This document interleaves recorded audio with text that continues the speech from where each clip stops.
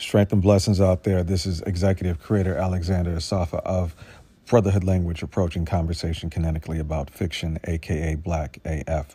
I'm here to tell you about the Anchor app. Let me explain. Let's get right to it. Number one, the Anchor podcast app is free. There's creation tools that allow you to record and edit your podcast right from your phone or your computer. Anchor will distribute your podcast for you. You can be heard on Spotify, Apple Podcasts, and many, many, many more. You can make money from your podcast right now with no minimum listenership. It's everything you need to make a podcast in one place. Download the free Anchor app or go to anchor.fm to get started right now. This is Brotherhood Language, approaching conversation kinetically. My name is Alexander Asafa, and this is Black as Brotherhood Language, approaching conversation kinetically about fiction. This is Black as Next question. How many times are we going to mention Robbie Pattinson's Batman movie in this one episode? Want to take a guess? Oh, I wouldn't have mentioned it at all if you didn't bring up that goofy, sparkling vampire ass nigga. Man, you know how. Fine, 17. We're going to talk about him. We're going to say him 17 times. Is that close? It ain't far. It's not far, nigga. It's not. According to We Got This Covered, Robert Pattinson wants he walked off the set because of director Matt Reeves. Is he tall enough to do this? Is my question to you.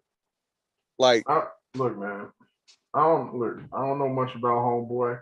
I liked him in Tenet. He was dope in Tenet. I liked him in Tenet. But before that, you gotta understand, only thing I knew about him is he was some little pasty heartthrob that was in all those shit fuck vampire flicks that suck balls. So I don't give a fuck what happens to this Batman movie. I don't care if he's on it. I don't care if it comes out. As far as I'm concerned, there's only two Batman, two real ones. The rest of these niggas is imposters. So I don't care what happens to this Batman movie. It's funny you mention that because, you know what? I'll just wait because we're going to mention Mr. Robert Pattinson at least a few more times. I can't really give away. Like I said, I don't have nothing against dude directly, but I do have something against the fact that them Twilight movies blew up. Like, it's some of the worst drivel that I've ever seen and or read, because you know they came from a novel. And so because of that, he is stuck with the stigma of being a sparkly fucking vampire. And if he becomes Batman, I just hope Batman ain't pulling glitter out of his fucking utility belt. That's all I'm gonna say. Next to the shark repellent? Nigga. Shout out to Lego Batman, by the way. It's still like top 5 Batman movies around. I don't care what anybody says. And in more Robert Pattinson news, he doesn't want Ben Affleck as Batman in the DCEU anymore. You hear it? Can you hear this? Tell me you can hear this. I heard it. He's like, you want me to translate? Fuck that bitch ass sparkly vampire ass nigga. You ain't got no saying nothing. You ain't got no saying nothing. Listen, his gamer tag, your dog's gamer tag is now Ace from Batman Beyond. He's Bruce Wayne's old dog, nigga. That's his new name, Ace. That's what we call him, Ace. Ace, Wolf, get him, Wolf. Yeah, he wants to be the only Batman in this fuck show that is the DCEU, according to the report from We Got Discovered. Who the fuck is he? You're a goddamn actor, dude. Like, everybody out here trying to be LeBron James. You're not the player, the GM, and the coach. Nigga, you're an actor. Come in there, do what you need to do. Shut the fuck up, collect your money, and then do the sequels. If your bullshit DC fucking movie is good enough to warrant a sequel, which I highly motherfucking doubt, because Zack Snyder ain't doing it. Facts. I can't believe I wouldn't have said that 4 years ago. I would never have said that, but look, man, it's all I believe now. Look, man, He's already shown improved. Zack Snyder takes shitty movies and turns them into dope miniseries. That's what he does. Like I said, I have nothing against Sparkly Vampire because he was good in Tenet, but there's way more Sparkly Vampire movies than there are Tenet sequels. So fuck that Right. nigga. He ain't got no say. He got to make a string of about 6 or 7 dope-ass movies to nullify that fucking vampire bullshit that he came out with. So at least 16 hours worth of Batman is what you're saying. If you've never seen any of those movies, I invite you to watch at least one of them. And I think they're all on Amazon Prime. Watch one of those movies and you will understand why I'm so goddamn disgusted. So talking about Twilight? Oh my God, I hate that shit. Like you don't understand. Like that shit makes my stomach hurt. And this I'm gonna sound real petty. I'm gonna sound real petty right now. But them Twilight movies, the first ones came out, I was still living in the shack. Okay? I broke up with somebody over that shit. Over a Twilight movie? Nigga, over Twilight. Like, I'm not fucking kidding you because I am a writer by trade. I get paid to do this. And, these books is great. These Stephanie Meyer's books is great. And that's the woman who wrote them, Stephanie Meyer, I believe is her name. And I love the vampire mythos. So she gave me one of these books, and I was like, you reading this trash? Like, you need to watch CNN, bitch. Like, get your life together. This shit is terrible. Like, this shit is trash. And then they made it into a fucking movie. That's funny. That's funny, y'all. Shit is the worst, man. Like, that shit is the worst. Did you get a next Netflix password before she? No, because you got your own. Netflix wasn't even out back then, bro. This is how long ago this shit was like years ago. This shit was years ago. Like, man, I never fuck with Twilight. Never. Well, I actually do, so you can understand why I'm so. I'll watch one, sure. You know. And while Robert Pattinson doesn't have, he shouldn't say shit. I mean, he was a Harry Potter for a hot second, you know, but he was he? Yeah, but he didn't have a big enough role for it to. He hasn't done enough work to erase the sparkly vampires. So what you're saying is Robert Pattinson's still on Batman probation right now. Is that what you're saying? Man, look, let's just be honest. Do you really think that Batman movie is going to do well? Like, do I think it's going to be a good movie or is it going to sell? Is it going to be a good movie? No. And I like Matt Reeves, but no. Right. So at the end of the day, like, you know what I'm saying? I understand, like, I hate to keep going back to basketball using the basketball analogies. Nah, that's a part of this fucking show. But I understand exactly why LeBron James is able to do what LeBron James fucking does. LeBron James is a player, he's the coach, he's the GM, he's a motherfucking scout, he's all of those things. I understand why LeBron James is that. But a nigga like Ben Simmons can't never tell nobody nothing about what he wants to do when he can't shoot free throws and he's scared to dunk on a 6'1" nigga. Like, you know what I'm saying? And that's Robert Pattinson. You know did you just call Robert Pattinson the new Batman Ben Simmons? Did you just fucking is that the connection you just fucking made? Yes. Is that what you said? You know why? Because when he was in Tenet, he was amazing, right? Right? Ben Simmons should be amazing. You a 6'10" nigga with handles like a guard, right? Same thing. Same fucking thing. Robert Pattinson needs to step his free throws up, step his scoring up, before he can talk about making decisions in the DCU. And the DCU is trash. DCU is fucking trash. And you still can't talk shit, man. Nigga, you better ask Gal Gadot. Hey, Gal, what you think I should, you know, don't just be stepping out talking and shit. Don't nobody want to hear that shit. This is why I do the show. Yo, do your movie and shut the fuck up, bro. Like, seriously. Like, don't nobody care about you want to be the only Batman. Oh, man, this is why I do the show. Basketball and movies all coming together. This nigga got me mad right now. Like, shut the fuck up. I want to be the only Batman. Like, shut the fuck up, you sparkly motherfucker.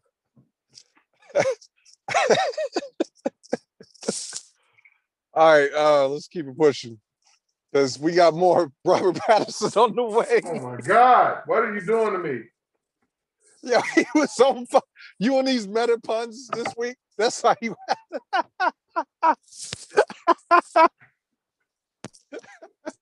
you you. Why you gonna turn the camera off? What? Listen, I was reading. You mad at me for reading, B? You can't be mad at me for reading. I watch CNN. I'm from the hood too. You remember that skit? Ah, shit. I can't believe it. Like, who the fuck do you think you are? Like, people really be thinking they mad important, yo. Like, that's your job, Joe. That is your job to go and make the fucking film. Okay, go make the motherfucking film and shut the fuck up. Like, seriously.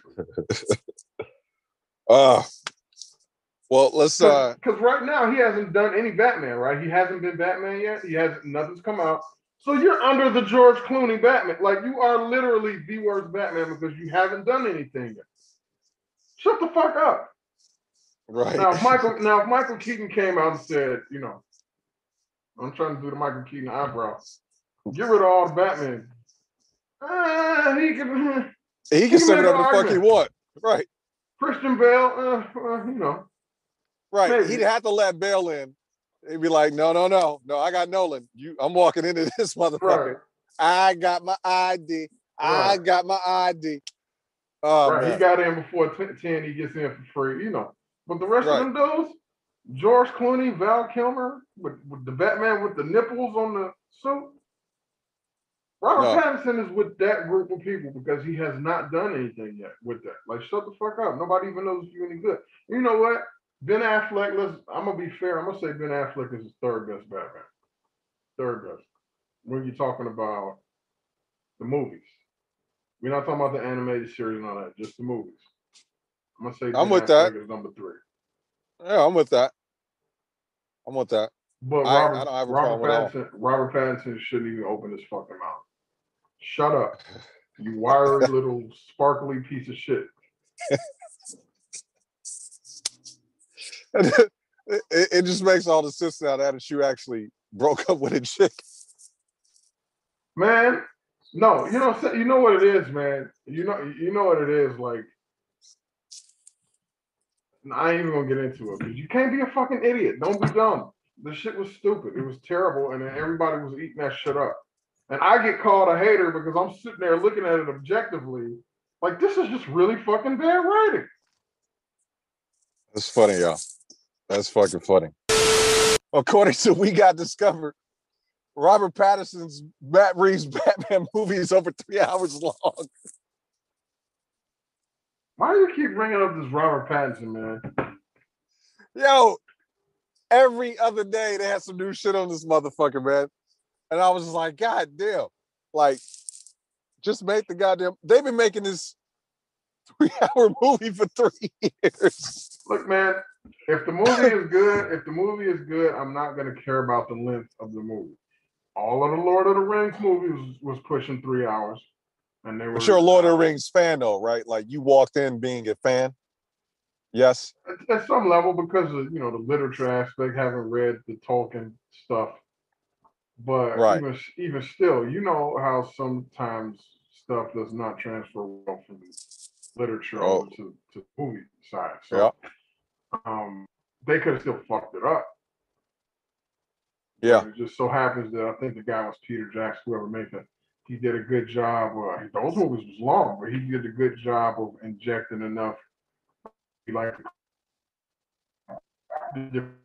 keep you fucking interested. Yeah. He injected enough good shit because Lord of the Rings is a very wordy novel, man. Like, that should make you fucking, like, if you're not really into that kind of stuff, you fall asleep reading it, no problem. So, like, when they, no, seriously. I actually real story. I like the story. I actually got through it at a young age, but when I was young, when I had a problem falling asleep, that's what I would do, is I would either try to read what I considered at the time to be a boring story, or listen to those old school Alfred Hitchcock joints on the radio. Those things would put me to sleep. You know, and then you get older, and it's like you appreciate the shit, but you know, they could have fucked that movie up. But they didn't. They did it right. Visually, it looked great. I mean, they had great actors. So I don't mind a movie being 3 hours if it's good. I think what's the name was 3 hours and it was good. The Avengers flick, that last one was close to 3. Yeah, I Endgame, think that was I think that was a 312 actually. right? That did not feel like 3 hours because of the way they did it. But No, no. And I almost want to say they set that up properly before we actually got to the theater. Like you kind of knew they needed to take some time to get all this shit sort of sorted out. yeah, because they split it up into 2 parts, and then the first part of that was long, over Right. 2 hours. So Yeah. you knew that you were walking into something that was going to be pretty thick. Not to mention the fact that you had 20 plus other movies leading up to that point. So you knew, oh man, they got to do. So I mean, I don't mind a movie being 3 hours long. It's good. But no, 4 hours, that's pushing it. Niggas got lives. I got shit to do. I gotta like wash clothes, wash dishes, that kind of shit. I ain't got time for that. Look, Snyder's verse of Justice League is the best thing DC's done in their DCEU, like for sure. But in no form or fashion should any movie be 4 hours, because it doesn't work in the theater and it damn sure don't work at home. Like that took up the entire Saturday for me. And that was my second attempt to watch the entire thing. So nah, that's out. That's out. Bro, me trying to be a good co-host, I'm watching it the day we had a show. And I'm fitting it in through meetings and shit. Like I literally finished that movie. It's an extra work day. Yo, if I'm not mistaken, I finished that movie at least maybe an hour or two before we had to do this. Right, and you get what you started 6 or something like that. Yeah. Yeah, that's about right. That's about right. I started watching it on a Saturday. It was like X-Men went off at 10, and I started at 10:30 because I just kept the ball rolling. I didn't watch X-Men, but that's just how I watched. Approaching conversation kinetically about fiction. This is Blackest